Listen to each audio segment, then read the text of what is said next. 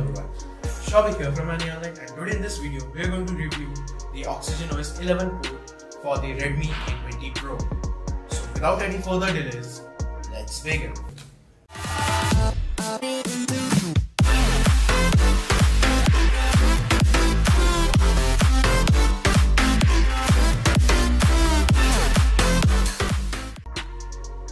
Okay, so first things first, the fingerprint unlock doesn't work, but the face unlock works perfectly,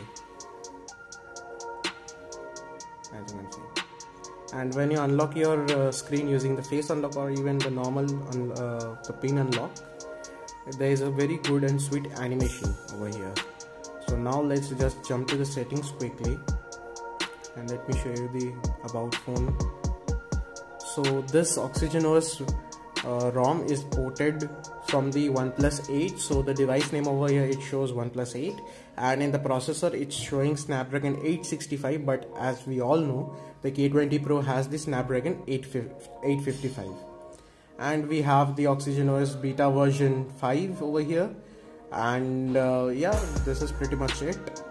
And also over here it's showing the screen 90Hz Fluid AMOLED, but as you know, K20 Pro doesn't support higher refresh rate. Now let's just go back, and this is how the setting menu looks like, and it's very organized, I must say, especially in this card sections and everything. For suppose in the network and communication part, this is one card, and for display customization etc, this is organized in one card. So this looks very organized and neat and clean. And now let's quickly jump to Wi-Fi and network. Let me just show you all the things over here. Nothing new over here, things remain same. And if you go to Bluetooth and device connection, okay, so this thing doesn't work properly. As soon as you tap over there, see, so there is a little bit bugs, as this is the very first initial build, so you might see a lot of bugs, I mean the minor bugs. Now let's just go back and jump to the display. So here you get couple of options like the ambient display etc, how to set it up, and the horizon lighting is basically the edge lighting. You can choose between the colors etc, and it works. There are no issues in that, so that's good.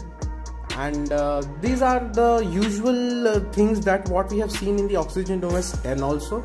So there is nothing new as in terms of features, but yes, the Oxyyen OS 11 is visually appealing when compared to the Oxygen OS 10, and there is this vibrant color effect etc, and I didn't feel that this might add a little bit boost or something. It looks pretty much the same. Maybe it works very well in the Android the OnePlus 8. Now let's just go back, and in the customization, here is what the game begins. If you tap on canvas, you can select any photo and it will make a sketch. It will analyze the photo etc, and it will make a sketch like this. And in the wallpapers, if you go in this, you can see a ton of wallpaper options when compared to the Oxygen OS 10. And here you get the cyberpunk, and here you get the cyberpunk wallpaper also. And these wallpapers, must say, they look really good. And let's just stick to this and just set. Okay, now let's just jump to the settings. Yeah, and in buttons and gestures you can set quick gestures etc. Here you get a good amount of options for a particular gesture to trigger a particular app or action. Also you get the music control, double tap to wake etc, raise to answer a switch. So that's good. And if you just go to the security and lock screen, over here you can see the option of fingerprint, but when you tap and you enter your PIN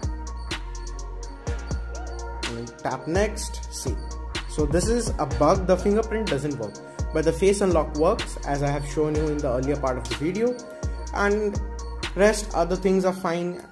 And now let's just go back. Before going back, one thing, as you can see, the security update over here is not 1st Jan 2021, it's 1st December 2020, and over here the Google Play system update is of 1st September 2020.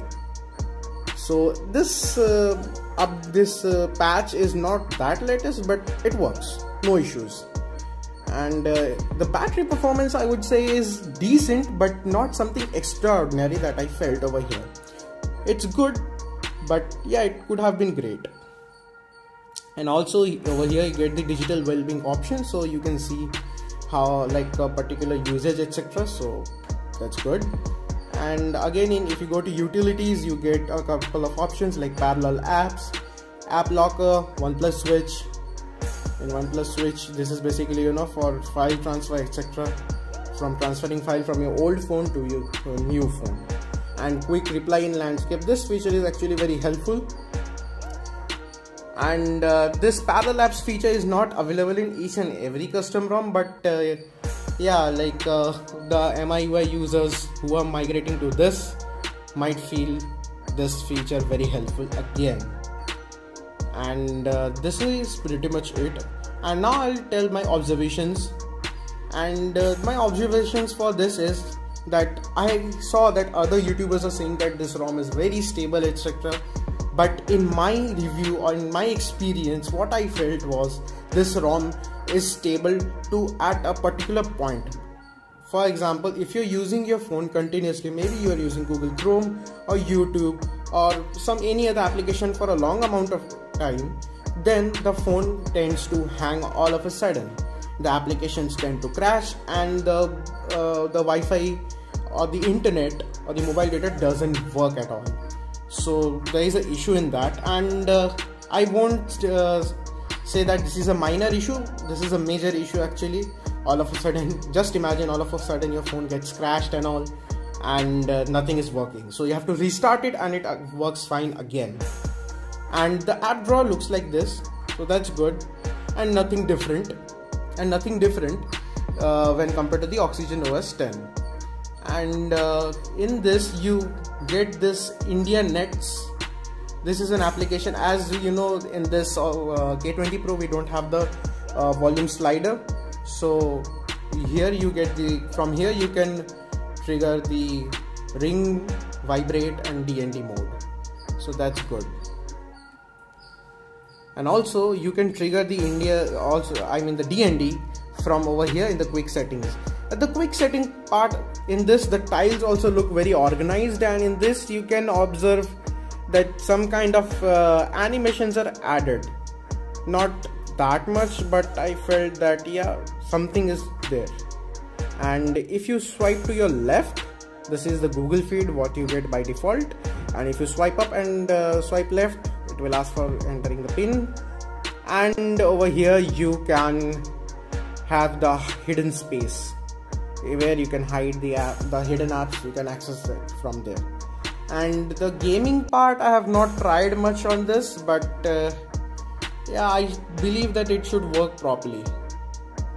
So guys, this is my quick and short review for this K20 Pro Android 11 Oxygen OS. And if whatever your review, whatever you felt after installing, do let us know in the comment section below. And I hope to see you in my next one. Also, do like, share and subscribe. Till then, stay safe.